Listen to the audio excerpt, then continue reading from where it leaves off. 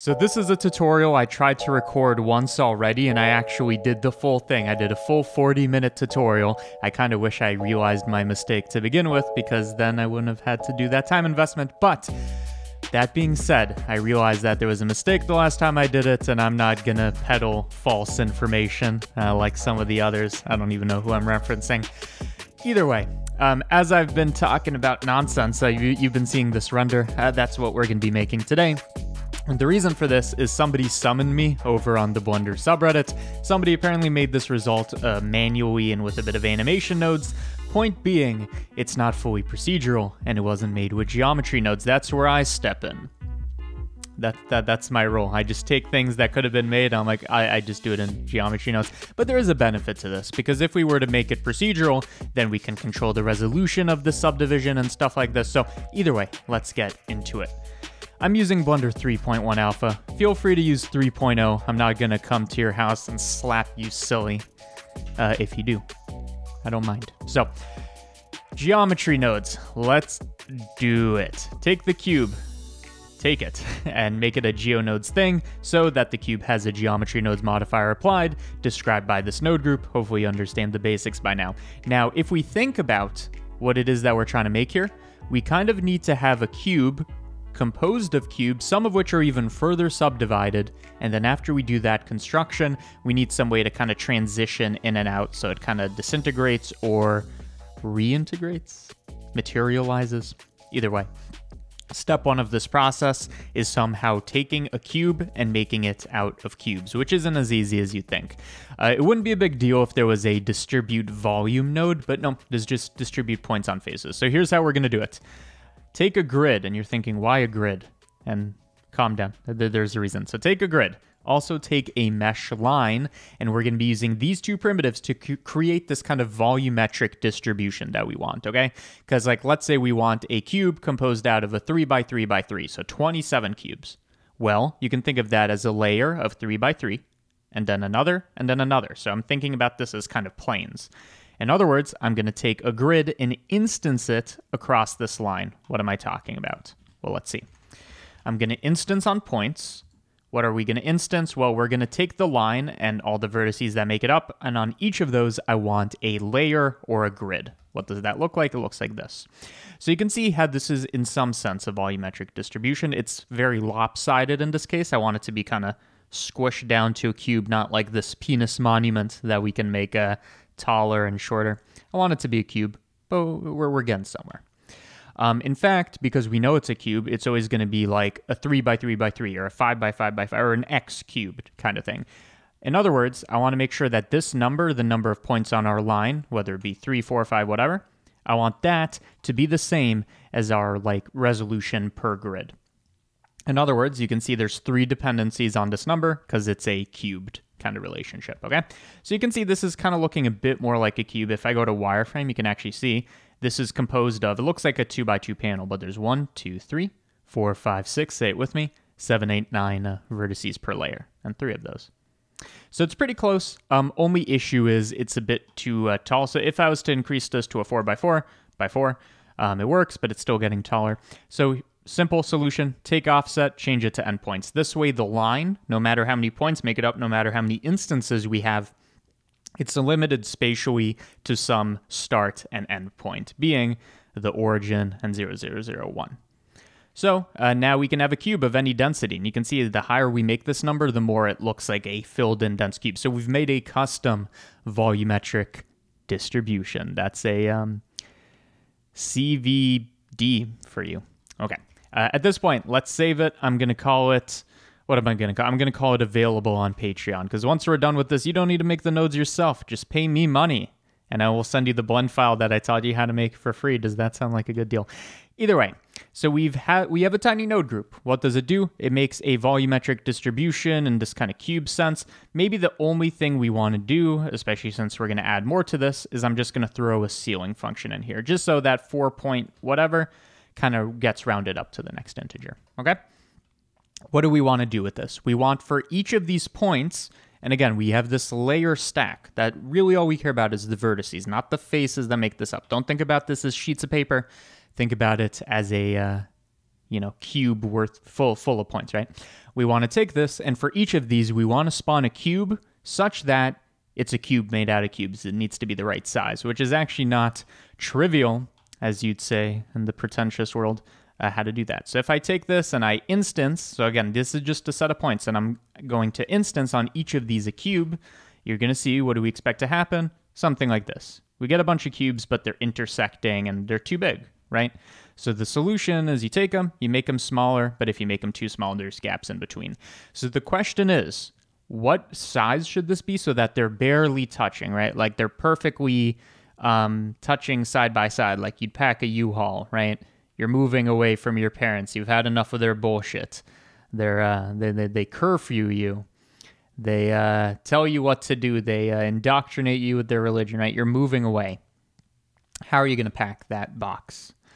Well, we need a function for that. And it should be dependent on our resolution of our x cube thing, because as we make this more and more dense, you can see these gaps are getting tiny. At some point, they're going to start intersecting again, right? So it should be a function dependent on that. Well, it turns out it's not so complicated. If we take the 3x3x3 case, you can see we have kind of like two gaps here on the x-axis and also two gaps on the y and the z. So for 3 vertices, we have 2 gaps. If I was to make this 4, you're going to notice now we have, if I erase this, now we have 1, 2, 3 gaps. So it's kind of like we take the vertices, we subtract 1, and then we do something to it, is the core idea. Okay, so let's take that. I'm going to take the number. I guess we should take the rounded up version, the ceiling, right? We take it, we subtract by 1. That kind of describes the distance we want because it says how many gaps we have. And then all we do is we take the reciprocal of this, 1 divided, 1 over. And in the first time I recorded this, I swore by both ass cheeks. I said there will be a reciprocal function in here, but I guess they must have removed it because it was here at some point. Either way, we take 1 divided by the thing. Why? Because we did the subtract 1 for the gaps, but let's say we have 3 in this case, then we have 2 gaps. I don't want each cube to have a size of 2. I want there to be 2 cubes in that space. It's kind of the opposite, right? So it should be a half, not 2. If there's 3 gaps, I want each one to take up a third, right? It's an inverse relationship. So the idea here is you take this, you make this the size, and bam, if you look at the wireframe, they're perfectly touching, no matter what number we make this. So it's a cube of cubes, and we can change the resolution. One thing you're going to notice is the cube kind of gets smaller, and it's actually a limiting process. It's going to get closer and closer and closer, like a limit in calculus, to this shape of a 2x2x2 cube, because the limit of 1 over n as n goes to infinity 0. Don't worry about it. Point being, no matter what number we pick here, no matter how dense it's going to be, they're still going to be perfectly kind of touching without intersecting, okay? So we have a cube of cubes. Okay, fine. But we need a step beyond that. Some of these cubes should be subdivided. Like, if each of these is a unit, some of these should be by themselves a cube of cubes, right? So it's this recursive thing, and it needs to be random. So step 1 done. Now let's do the randomization. So for example, you can say I can take the scale. It's made up of units, but if I was to do something like use a random value node, which is going to output 0 to 1, we connect it to scale, you can see these are actually their own objects. In fact, we do have some repetition here. Like, it's almost like there's a layer on the bottom and that's getting copied. Why? Because that's literally how we set this up. So make sure to realize instances. So we turn this into fresh new geometry. So it's actually fully randomized. You can see each of these are their own units, and you can almost see how we do the scaling effect at this point. But what I want to do is, again, say some of these cubes divide again, which is a little complicated. Like, how do we do that and then be able to control the scale? Well, here's how we're going to do it. So with this random value node, that's, again, assigning a number between 0 to 1 for each of these points for x cubed points, I'm going to filter them through a greater than, okay? So I'm going to see which of these random values are bigger, greater than 0.5. That's going to be roughly half of them. I know. How did I figure that one out? But not necessarily half of them, just on average. So half of these are just going to be cubes. And now for these missing spots, which we can make more obvious with shadow and cavity, for these missing spots, I want these cubes to be further subdivided. So we need to kind of create a separate chain here. So for the rest of these points, what I'm going to do is I'm going to do a delete geometry. Why? because the points that lived through this greater than process, each of those got a cube. What I want to do is look at the opposite, the other ones that didn't make it. So if we take this and delete the ones, we delete the geometry that did make the cut. So again, what are we doing here? I guess, by the way, maybe one way to look at this is maybe we shouldn't set this to scale, but we just make it a selection. Because what we had before, it will look the same.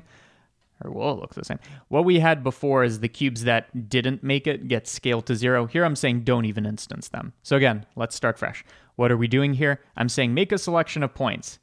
Roughly half of them are going to be selected. For those, spawn a cube on each of them. For the ones that don't make the cut, I want to get rid of the ones that did. So now we are looking at the opposite. And then we want to do something to that. So I can actually join these geometries. And we can see we get this kind of edge. And we get kind of a face somewhere. We have kind of the yin and yang, right? So what do I want to do with the cubes that didn't make it? Well, we want them to be a cube of cubes, right? Further subdivided recursively. So in this case, I'm going to do a 2 by 2 by 2. You could try 3 by 3 by 3 and make variations of this. I'm just going to keep it super simple. So to make each of these spawn not a cube like before, but a 2 by 2 by 2, it's a bit more complicated. So here's how we're going to do it. We're going to instance, because again, we want to copy on each of these like didn't make it vertices. It's not like a cube, right? Because we want a cube of cubes. What am I even saying? So we can connect this. So you can see each of these kind of dead vertices now has a cube. We can use this sizing function like before to make it happen. But again, cube of cubes. So what I'm actually going to do is I'm going to take our like function for scaling and divide by 2, which is going to kind of seem like a weird move. So when I look at these, kind of the two possibilities that could have happened after we bifurcated this, right? When I look at these, we have the normal ones and the ones that didn't make it are kind of half the size. The reason I divided it by 2 is I don't want you to think of these small ones as cubes. Again, I want you to think of it as a distribution, just like before. So now we have, it's really hard to tell. Let me look at it like this. So for each of these now, we have its own 2 by 2 by 2 distribution. So for each of these, if I can now spawn another cube, so I know basically this whole thing is just instance to points all the way down. If we can do that, then we'll have a 2 by 2 by 2. So let me just show what I'm talking about, and then maybe you'll understand it. So for each of these, I'm going to instance on those new points the same divided by 2 cube. So you can see it's not just cubes, it's like subdivided cubes we have now. Each of these is made up of a 2 by 2 by 2 kind of unit. Okay? So we have this and the opposite, right? But the opposite is further subdivided, is the point. So if we join these, it will look like a full cube, but the key insight here is we can scale the normal ones, or we can scale these special ones that further subdivide down. So that's the key takeaway here. If you don't understand it, play that back over and over and over again. It's not my fault for being a bad teacher. It's your fault, because that's easier on me. But again, the idea here is we're doing this weird kind of instancing trick to be able to make a 2 by 2 by 2. You can do the same thing for a 3 by 3 by 3. It's a little bit harder, but it's the same kind of layering process as before. So now all we have to do, right, is we have one scale slider that does that and one that does the other thing. We need to somehow control these together to create the effect. Like, that's it. And again, I just want to emphasize, fully procedural. So I can bump this number up, and we still have this kind of normal ones and the the subdivided ones and the opposite normal ones, right? We can make it any resolution. So to make the animation, what I want to do is I want to have a transition as we move downwards, but I want it to kind of look a bit more cool than that. So what I'm going to do is I'm just going to look at the distance of these points that have cubes instanced on them, and I want to compare their distance to some object. So what do I mean by this? Let's say we have a sphere kind of hovering above this. So I want you to imagine there's a sphere up here. I want to just look at the proximity, because this is a proximity-based effect. How close am I to some geometry? I want to look at the proximity to this, I guess, smaller radius sphere. And this distance away is, by the way, let's just compare it to the points of the sphere. It doesn't really matter, but whatever. This distance away is what's going to control the scaling. So I connected it there, and I connect it here. So that when I change the sphere, you can see it's doing something. Not very clear what it's doing, but it's definitely affecting both of these. If I had to translate, and now I can move the sphere up and down, you can see it's very off, but we kind of have the idea that it's just kind of scaling to the wrong numbers, okay? So again, what's happening here, probably easier to demonstrate it with the actual sphere. We have a sphere, you can see it's right here, and its location matters because we're looking at the proximity to each of these points. As it gets very far away, the distance grows, and as the distance grows, so does the scale, because they're linearly related. And that's one of the things we need to fix. So all we need to do at this point is basically kind of remap what this distance does, because right now it's going raw into both of these scales. So we just need to do a bit of math, and that should make it look good. So I'm going to start with the sphere above, as you can see. Issue being the cubes are going to start getting too big because the distance is bigger than 1, but whatever. I'm going to take this and I'm going to filter it. So now we're going to get something we like. I'm going to do a map range already because this is set to clamp. It's not going to let anything be bigger than 1 or less than 0. So you can already see, kind of looks good, but I'm going to make it look way better. So smoother step, that's the first thing you're going to do. Does this already have clamping? It seems like it does. Okay. Smoother step just makes it kind of a smoother transition instead of as it gets twice as close, make the effect twice as strong. It's more of a curve, a bell curve of some kind, right? So you can see it's already kind of working, but it's not scaling tiny enough. So what we need to do is we need to mess with these numbers. So these first two are going to be, what distances are we looking at? Well, we're looking at distances from 0 to 1. I want to increase that. So maybe look from 0 to 2. So it has kind of a further reaching effect. And then the second one is saying, what should we output to? How is this going to affect the scale? Well, let's see. We move this up and down. As it's about here, we should really start seeing some cubes disappearing, not just getting small, but disappearing.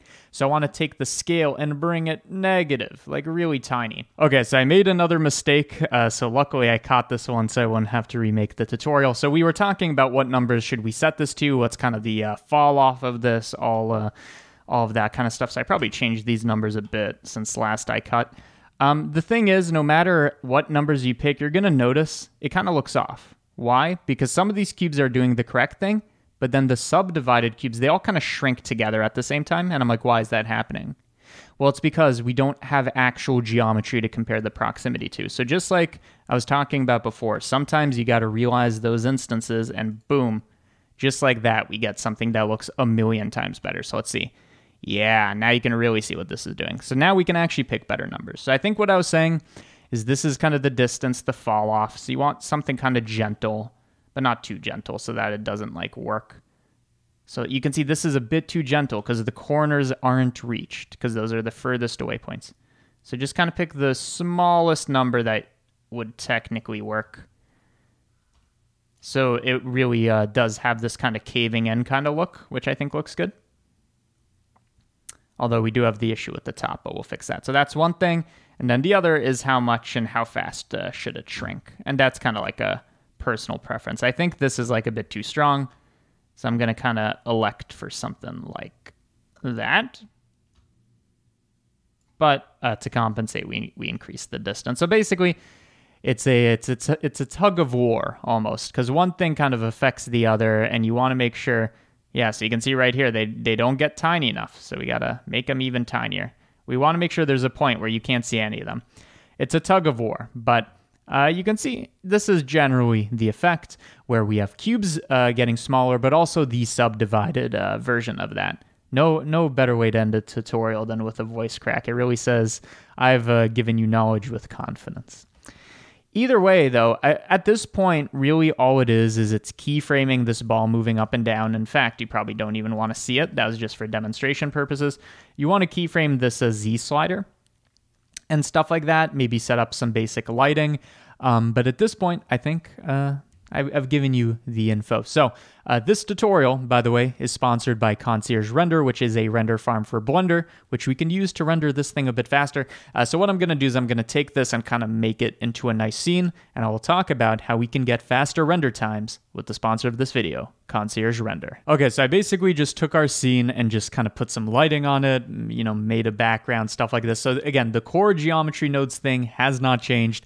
I just made it look good. So Again, something like this might take a long time to render, especially if your computer isn't good, but even on mine, which is a monster, by the way, the thing has a 3080, so I'm pretty happy with it. But even on that, you can't even render that fast, especially if you have a lot of frames. So render farms are a direct solution to that, and Concierge Render, direct solution. So how do we set this up? Well, first of all, make sure you're happy with your blend file, your camera's in the right place, your keyframes are keyframed, stuff like that. And then we just got to pick our like output settings and stuff like this. So for example, how many samples do I want, for example? Stuff like this is important. So I'm going to set this directly in the blend file, and Concierge Render can read that, but we can also change it later. So it doesn't really matter. But I'm going to say 400 samples, cycles, and 1080 by 1080. So I want it in a 1x1 square.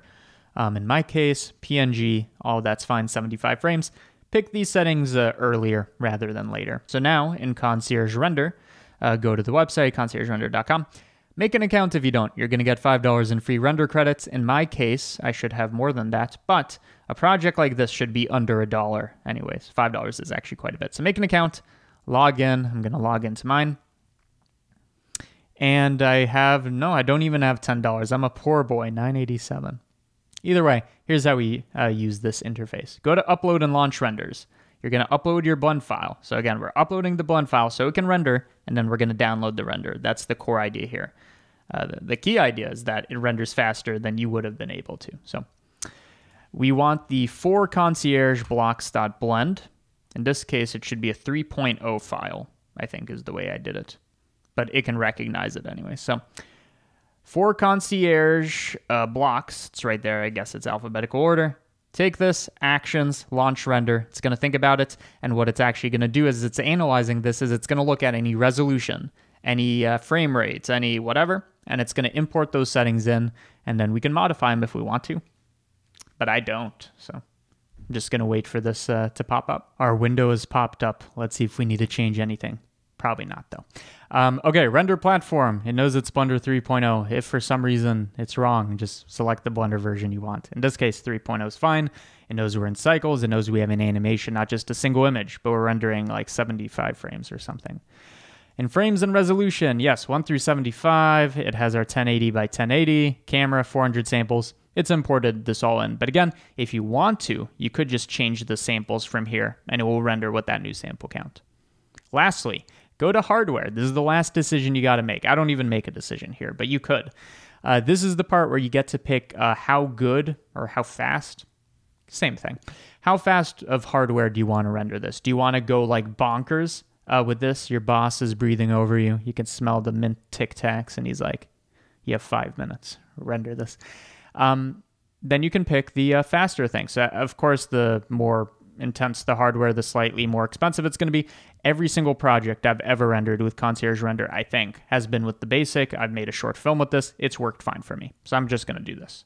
Hit render. It's going to be in the queue. Go to Job Manager, and then we can actually see it happen. So 4 concierge blocks, view details, and you're going to see the 75 frames.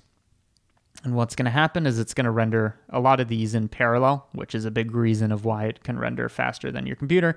And you're going to see these frames are going to start popping up, and then they're going to populate down here, and then we can, there's 11 of them.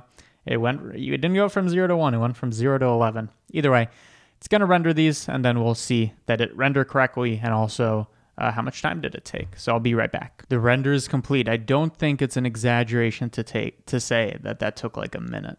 Might have been 61 seconds. I don't know. But either way, all 75 frames completed. You can see it took $0.50. Well, 2 cents more. I'm lying to you. It was 52 cents. But less than $1 to do a 75 frame animation at a fairly high quality and all this. So you can see $5 when you make an account is actually like usable. Like you can use it for a couple projects. But you get to see how long did it take, how much did it cost, etc., etc. But more importantly, let's check the frames. So the thing goes down. The blocks are starting to get smaller. So frame 15, we should see something. Yep. That looks correct. Let's check somewhere deeper into the animation. Should be further down. Yep. Okay. So you can download these frames or hit download outputs. It's going to put them in a zip. It's an image sequence of PNGs in this case because that's what I picked. And yeah, Concierge Render. Check it out if you are using Blender and want to render faster for fairly cheap. So hopefully you enjoyed the tutorial. And yeah.